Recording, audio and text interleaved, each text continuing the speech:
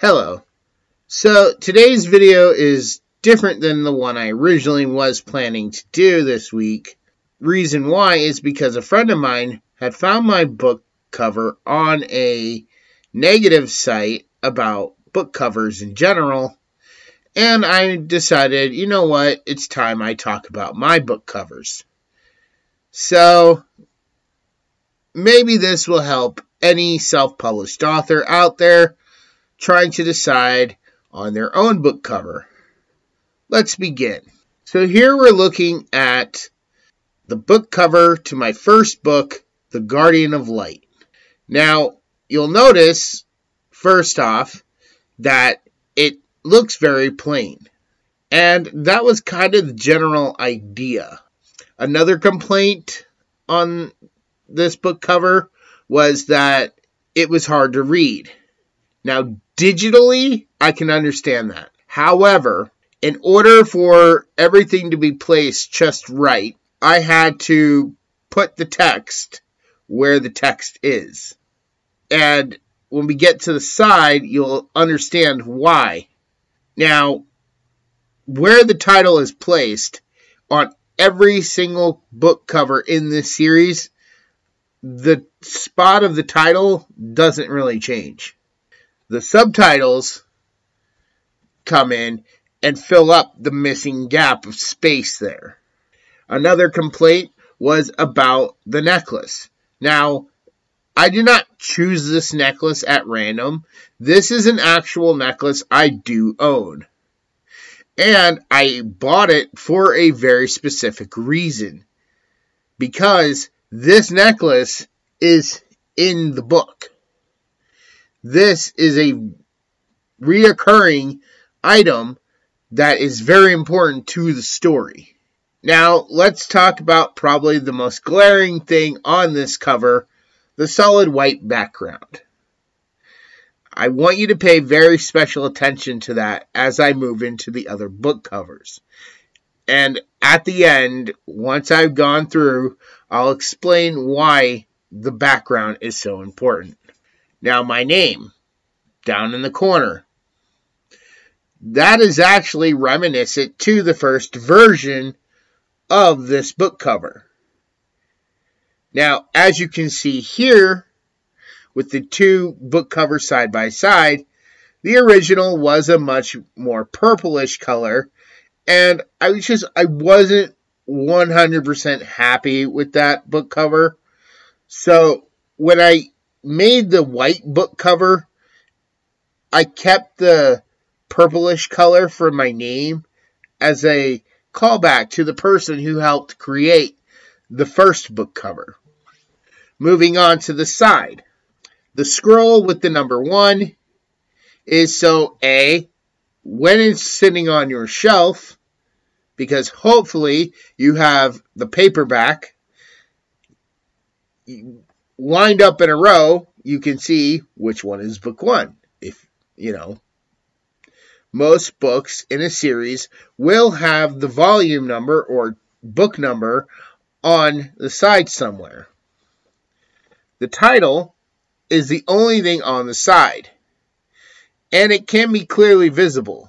On the back cover, I went with a free stock footage scroll that I found, and I used that as the text box to put the synopsis of the book on. Now, the reason why is because I wanted something relevant to the story, which there are scrolls in the story, and I wanted something that no matter what I put on the back was going to show clearly the text. So, moving on to book 2. The Guardian of Light, Trial by Fire and Ice. Now, I also want to make a statement here to say, yes, I know that most authors are told not to create their own book covers. I do create my book covers. Originally, with book 2 here, I was going to go for the same aesthetic as book 1. You have the title in the exact same spot. You have this added subtitle now, Trial by Fire and Ice. But what I went for here was I wanted clearly the word fire to be on fire and the word ice to have literal ice hanging off it. Now, I did a ton of learning to find everything I needed to find and alter text images to make the word fire appear as it's still gold underneath, but it's on fire, and the word ice to have actual ice hanging off it. I learned a lot about Photoshop, fonts, and that's how I came up with the effects you'll see on the cover. Now, again, this may not show up super crystal clear for digital, but on the actual paperbacks, it looks really good, and I was really happy with it. Originally, in the first version, I did not have those faded snowflakes in the back. It wasn't until I released book 3 that I actually added in these faded snowflakes. But again, most of the story takes place in the North Pole.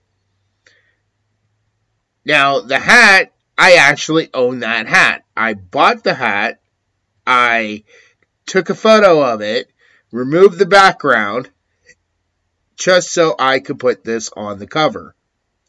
I did change the font color for my name down in the corner, so it would be a little bit darker.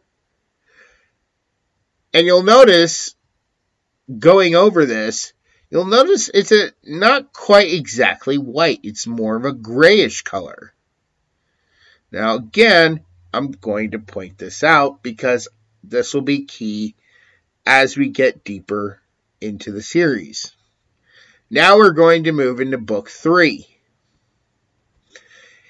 Now, for book 3, again, the main title, right there in the same spot.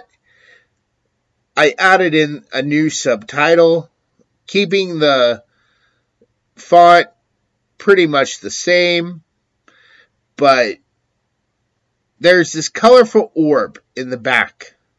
Now, this orb was something I created from tons and tons of free stock footage effects.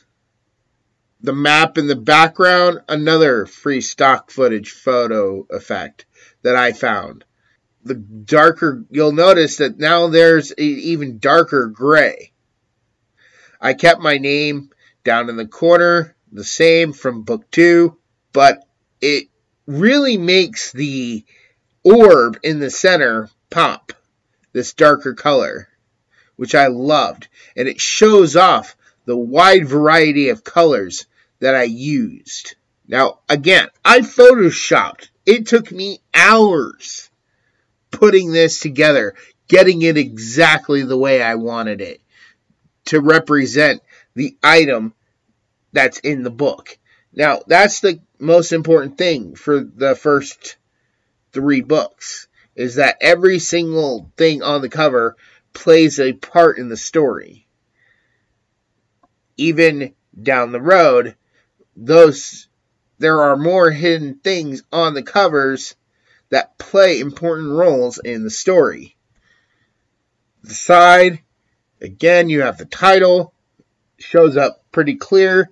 On the back, you have the scroll, which tells you what's going to happen in the book. So, moving on. Book 4. Now, for book 4, this is where things get really interesting. Yes, there is a Santa hat on the cover, and I do own a Santa hat. I own quite a few, in fact. But I do own this one. And I did find the shatter. This is actually 2 different stock footages of shattered glass. And I overlaid them on the Santa hat to make it look like the Santa hat was shattering like glass. The subtitle. I went through a lot of learning and researching to find out how to pull this effect off with the text. And that's to make it look glitchy. Also down here where my name is, I added in a shattering font on my name.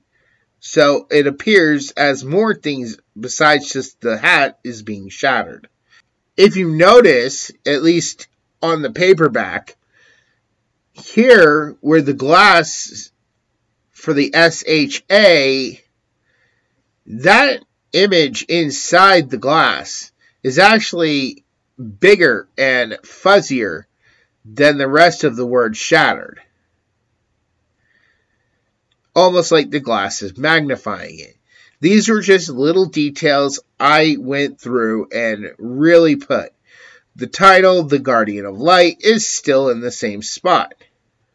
There is a swirlish pattern all over the place. It's to provide a sense of vortex. It's a sense of hypnosis, kind of.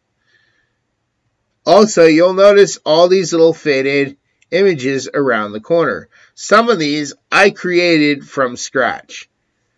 Some of these I did not, and they are just stock footage PNGs. But all of these are referenced in the book. Every single thing, all the hidden details are in the book. So if you've read the book, you'll understand what they are. Once again, on the side, it clearly comes up with the title. But you'll notice, once again, that it's a very much darker than Book 3 was. Whereas Book 3 was slightly a lighter gray, and Book 2 is even a lighter gray. Now, I'm going to go ahead and just stop here for a moment and show you all 4 book covers. Now, you'll notice as the book covers go from beginning to end, they are getting darker. Now, when I started with Book 1, I took a black, just a black picture. Solid black, no color at all. And I actually put that on Book 1. I turned the opacity of that part of the footage all the way to 0. Then when I created Book 2, I took that same black image and I upped it to 20%. When I got to Book 3, I upped it to 40%. Book 4 is sitting at 60%. Book 5 will be at 80%. And Book 6, the final book in this series, will be at its full 100%. Now, the reason why I did this was because as the story goes on, the story gets darker. So each book cover kind of represents how dark the story is bound to get. And this was just one of the many things I did to add some extra depth to the books.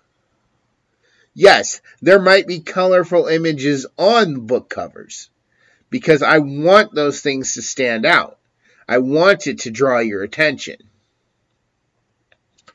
Going back to Book 4, if you look at the cover, the hat, the glass, the titles really draw your attention. And I was quite amazed when I received my first copy of Book 4 and I saw how beautiful it looked. Do they work digitally? I did the very best I could to make them work digitally. However, I'm still learning. Maybe I need to find a different way, a different size or something. And I'll learn that in time. But on paperback, having seen all 4 book covers so far, and looking forward to my 5th and 6th book cover, I'm really happy with the direction my book covers are going. So, hopefully, this helps some of you out there. Hopefully, it gives you some ideas if you are going to create your own book cover. Now, on this website, there was a tag about me giving credit where credit is due. Again, most of this stuff is stuff that I have. You know, I have a Santa hat. I have the top hat. I have the necklace. The person who helped me with the font, because at the time when I started this, I didn't know nothing about Photoshop. I've had to learn so much about Photoshop, it's not even funny. She actually showed me and gave me the template of what I use now for my main series book covers. In fact, it was through her and everything I learned about Photoshop that anything I do, whether it be here in a video or any other book covers I've done, this is the reason why I know how to do the things I do. And so much time and planning went into creating each book cover. This isn't like I just slapped something together from some custom thing on Amazon or Lulu or any of those other programs that let you create your own book cover, because this I could not have done with these 4 book covers in anything like that. And I have met authors who said they just used the free thing that those websites provided. And I was like, you know, if I'm not the world's greatest book cover artist, I'm not aspiring to that, but I think I did a really good job, at least with my own. Maybe it's because I know the story so well, and this is something very important to me, that I do know the story so well. So, if you don't have the time, if you don't know what you're doing, and you don't want to learn how to do it, yes, you probably should get a professional book cover person to help you. Just to make sure you put their name in the book. That's what really confused me with that site when it said credit where credit is due, because, clearly they didn't look inside the book. They clearly didn't buy the book, because that's normally where credit is given, inside the book. So in conclusion, I just want to add, if you cannot afford to go and get a professional cover artist to make your book cover, that doesn't mean you're not a real writer. If everyone could afford the high prices some book cover artists charge, like the best book cover artists charge, we'd all go out and do it, no problem. You can find people on Fiverr who will do book covers. That doesn't necessarily mean you're going to like the covers they create for you. You can try and make your own, using whatever means to make your own. Doesn't mean it's going to necessarily be the worst cover going or the best cover going. Remember, book covers, they're like art.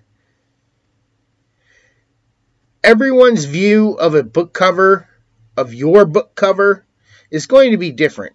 So when people do sit there and say that my book covers aren't great, that's their choice. I asked a ton of people what they like about book covers. And I gave plenty of examples. And I asked, when you see book covers on the shelves at the store, what turns you off from that book? What don't you like? I watched a bunch of different videos. One of the common complaints I often heard was people on the covers.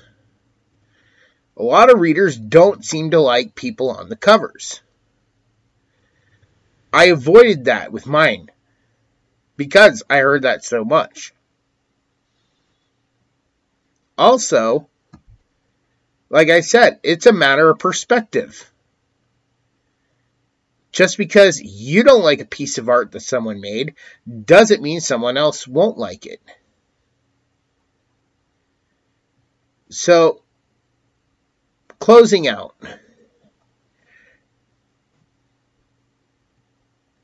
Just remember, this is your creation. Even if you got a professional book cover artist to make your book cover for you, you still have a say. You still have to choose. Who's to say you're making the right choice? There is no perfect book cover. So just keep that in mind. I hope you will all join me next week when I reveal the book cover to Book 5 in my epic fantasy series.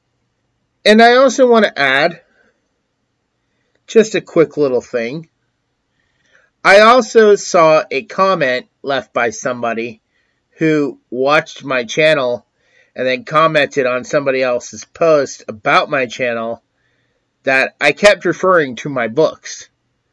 Well, this is an author's YouTube channel.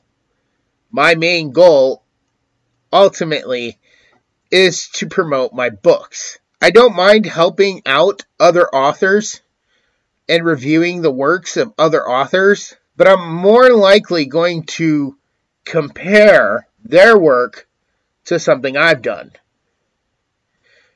I'm not comparing it in the sense of I know better than them. It's just, in my own writing, this is what I do.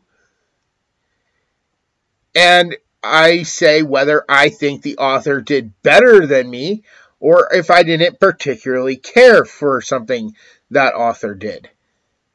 Does that make them wrong? No. It makes them different. Because we all, every writer, every author is different. Everyone can tell the same story in a different way. But yes, I am going to keep pointing out my books. Because I am an author who is trying to get you interested in my product. While at the same time, trying to help out other people that I'm trying to promote. So all the book reviews I've done, whether it's a self-published author or a big author, if I like their books and I'm telling you to go out and buy their books, it's because I really did enjoy the story.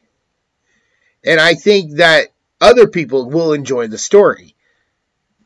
And I'm trying to get you interested, not based on the cover, but based on the actual story inside. And yes, I'm going to compare. And maybe that'll get you interested in 2 stories at the same time. If you would like to check out this book series, please click the links below. If you have not checked out this book series yet, or if you're curious about this book series at all, at the end of this month, I will be doing a giveaway on Amazon for free ebooks. Now, I'm planning right now to do books 1 and 2 as free ebooks during the last week of April. However, if my subscriber count gets up to 100 subscribers by the end of the month, then during the first 2 weeks of May, I will give away free ebooks of books 3 and 4. So, if you are a reader, or if you are a writer and you are interested in seeing what this story has, how the book covers go deep into the books themselves, make sure to tune in next Monday for the Book 5 cover reveal and trailer release. I want to thank you all for watching. Please subscribe today and click that notification bell so you know exactly when a new video comes up. I give away free digital codes to movies every time I hit 10 subscribers. We just recently hit 40 subscribers, so I'm looking forward to doing more of those. Hopefully, I can do a lot more giveaways if we can get that subscription count up by the end of the month. Once again, thank you for watching, and I'll talk to you next time.